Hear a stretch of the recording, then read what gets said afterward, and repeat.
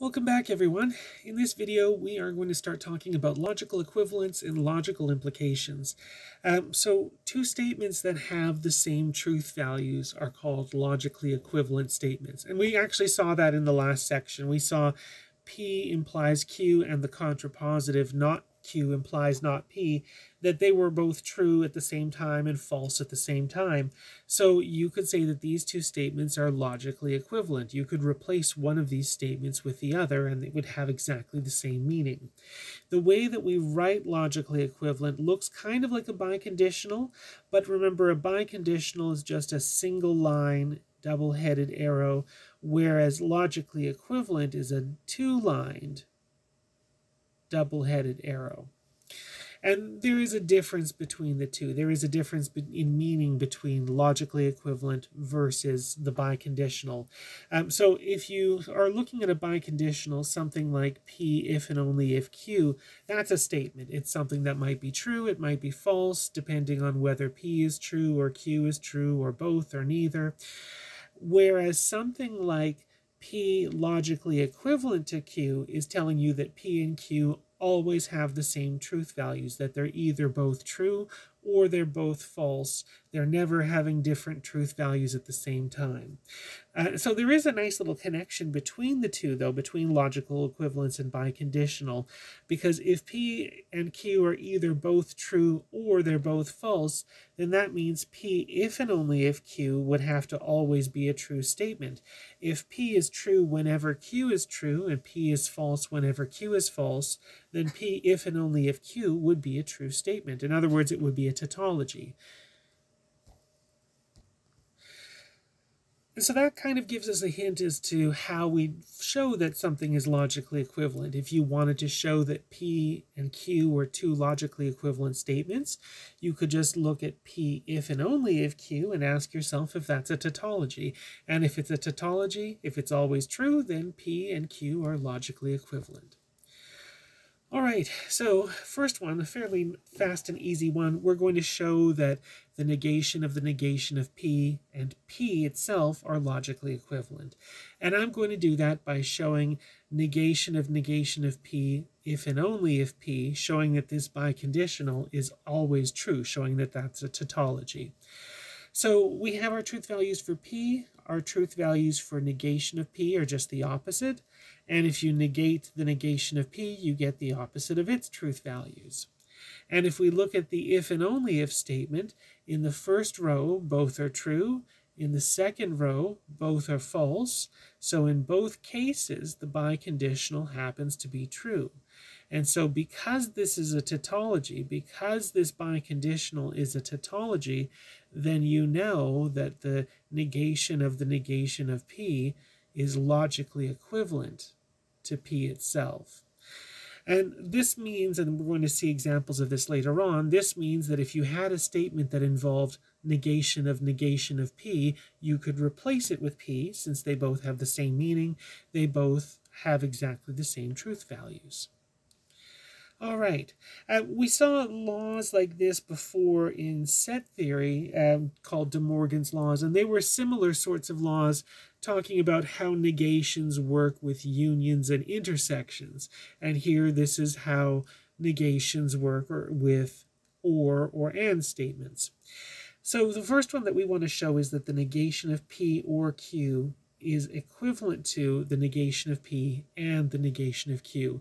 In terms of set theory, the one that De Morgan's law that we're talking about here would be the one that says A union B complement is equal to A complement intersect B complement. That's the De Morgan's law for sets, the equivalent one. We're going to show that this logic statement, not P or Q, and not P and not Q, that those two are logically equivalent to each other. And we just build things up. P or Q is true whenever they are both true or one of them is true, and it's false when they're both false. Then we work up the negation of P or Q, opposite truth values of P or Q. Now the negations of P and the negation of Q. And negation of P and negation of Q, they're only true when they're both true, which is in the last row, and it's false otherwise. And now, if we're looking at our truth table, we can see that for the negation of P or Q and negation of P and negation of Q, they have the same truth values.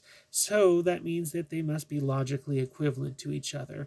Negation of P or Q should be logically equivalent to negation of P and negation of Q. Now, of course, you have, just like we did for De Morgan's laws for sets, we have De Morgan's laws for logic. There's two of those as well, just as there was for set theory. So this one that we worked on was how negations work for or statements. There's also one for how negations work for and statements. And just as it was with the negation of P, the previous example where I said you could now replace that with P, here now whenever you see something like negation of P or Q, you could now replace that with negation of P and negation of Q. And we're going to kind of do that here in this with words, that we have a sentence, I like to sing and I like to dance. And if you're thinking in terms of symbols, as I like to sing being the statement P and I like to dance being the statement Q, that this is really a P and Q statement. And we're looking for the negation of this P and Q statement. And we know from the previous slide that by De Morgan's law, that would be logically equivalent to negation of P or negation of Q. So that means that if we wanted to type this out as a sentence, what is the negation of I like to sing and I like to dance? P is I like to sing, so I don't like to sing. Or negation of Q. Q is I like to dance, so negation of that is I don't like to dance. And that makes intuitive sense, because if you're thinking about the statement I like to sing and I like to dance, that means you like both activities. So if you wanted to negate that, you would have to not like one or the other or both activities. So you either don't like to sing or you don't like to dance or both. And that's exactly what we have. I have for part B, I will make tacos or I will make pizza. And if I have those as my statements P and Q, then this is a P or Q statement. And if we wanted to negate that, De Morgan's law says that's logically equivalent to negation of P and negation of Q. And so, again, if I were to think about expressing this in words, if I have I will make tacos or I will make pizza, and I wanted to negate that, the negation would be negation of P, I won't make tacos, and negation of Q, I won't make pizza. There we go. All right. Let's do some more truth tables to show that one statement is logically equivalent or not to another one. This one we're trying to decide whether one statement is logically equivalent to the other. And my plan here is similar to the negation of P. I have taken the one statement and the other and put them in a biconditional, and I want to see whether or not that's a tautology. If and only if statement is a tautology, then the two parts are logically equivalent to each other. So I'll look at P or Q and not P if and only if negation of P and Q or P. That's my statement A. And if this turns out to be a tautology, if it turns out to always be true, then good for me, my two statements are logically equivalent. And if not, then they're not logically equivalent. So let's start putting some things in. We have P or Q, true in the first three places and false in the last. Negation of P, false in the first two rows and true in the next two. And then now we're taking those two red columns and making an and statement out of them both. And in the first two rows, they're not both true. In the third row, they're both true. In the last row, they are not both true. So there we go. There's the truth values for P or Q and not P. And it looks like the only time it's true is when P is false and Q is true. Now let's do the same sort of thing here for the second part, building up P and Q, only true in the first row and false otherwise. So the negation of P and Q would be false in the first row and true otherwise. And then finally, negation of P or P and Q or P. And so as long as negation of P and Q is true, or P is true, or both, then this will be a true statement. In the first row, P happens to be true, which makes it a true statement. In the second row, they're both true, which makes it a true statement. In the third row, negation of P and Q is true, which makes it a true statement. And in the fourth row, we have negation of P and Q is true, which makes this a true statement. Okay, so last part for us to do was to look at the statement A, which is P or Q and not P, if and only if negation of P and Q or P. And so if we're looking at this, they don't always have the same truth values. In the first row, they have different truth values, so the if and only if statement is false. Same with the second row. Same with the last row. It's only in the third row where they have the same truth values. So what I'd say as a conclusion is, since A is not a tautology,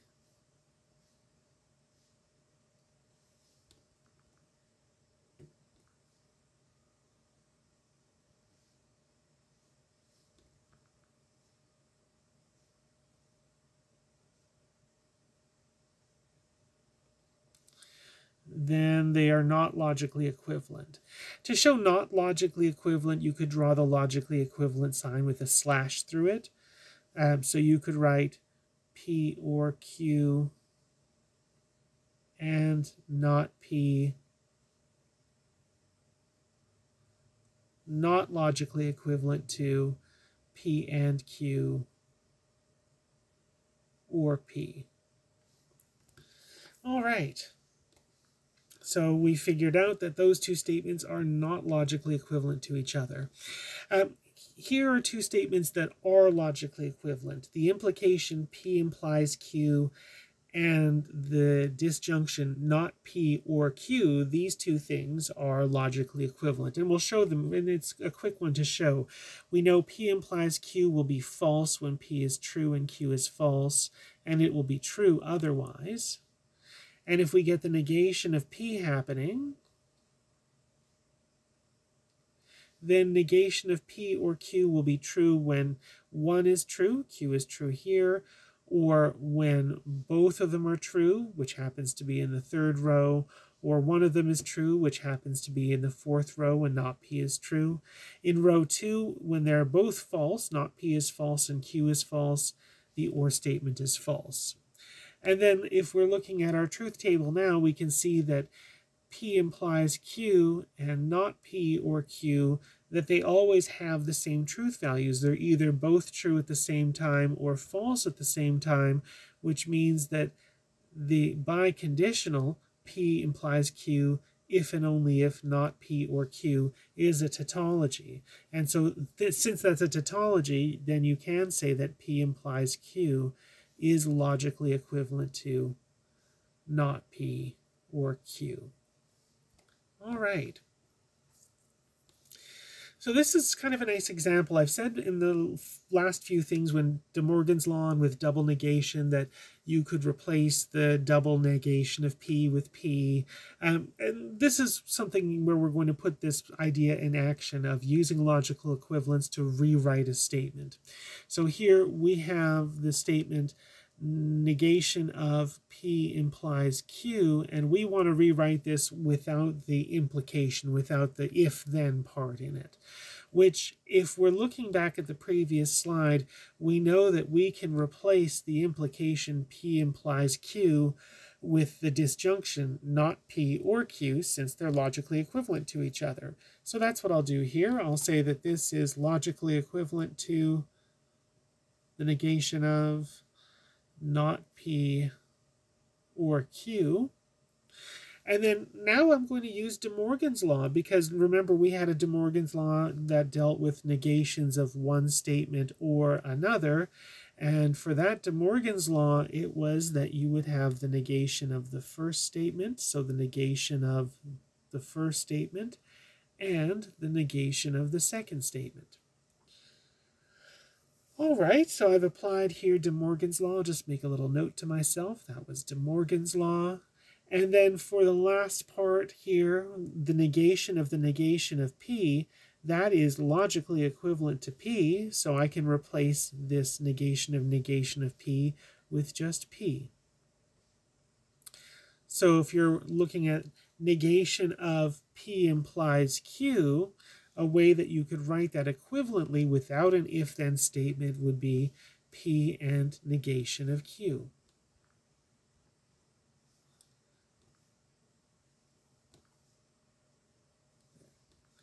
All right, let's do one little last thing, which is to talk about logical implication.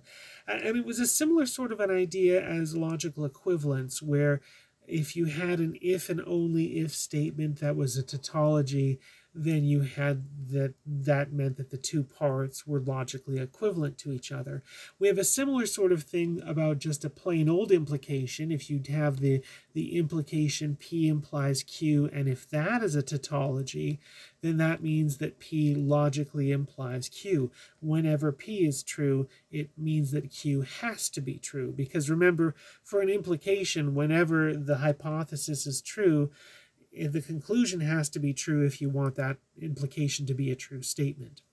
And similar sort of an idea here, the notation is that for a logical implication, it's a double-lined, single-headed arrow pointing to the right.